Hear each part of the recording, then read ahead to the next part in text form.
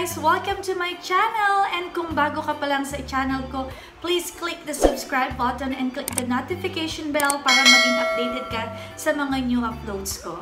And eto na nga, for today's video, isi-share ko sa inyo kung paano nyo mabe-verify yung address nyo kahit wala kayong PIN na dumating galing kay Google Adsense. So, ngayon nga, nade-delay yung PIN natin galing kay Google Adsense dahil nga pandemic. Until now, pandemic pa rin.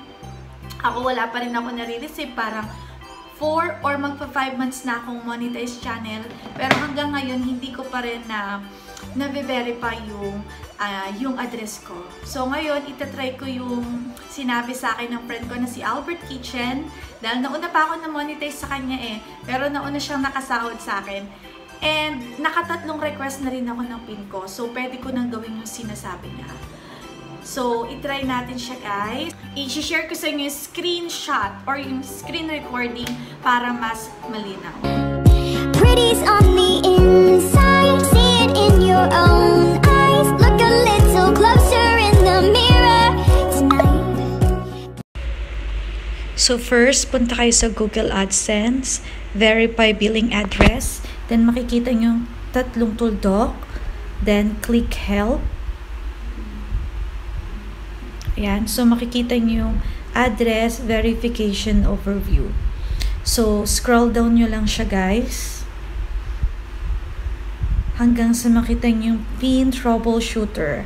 Ayan siya. Then, click.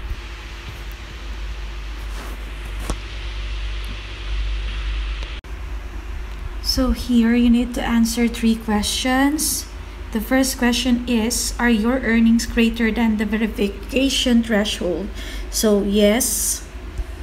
Second question, have you received your PIN? Syempre, no, dahil hindi pa naman talaga natin nare-receive. And third, have you already requested 3 replacement PINs? Yes. Then, click contact us.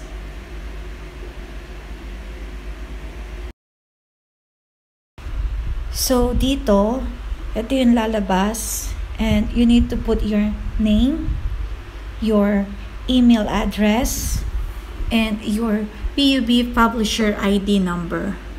Then, choose file para sa ID natin. Yan. Much better kung government ID yung gagamitin natin.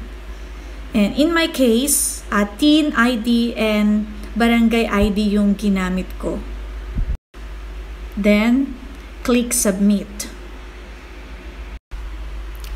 After 2 to 3 minutes, naka-receive na ako ng email from AdSense na your PIN has been verified.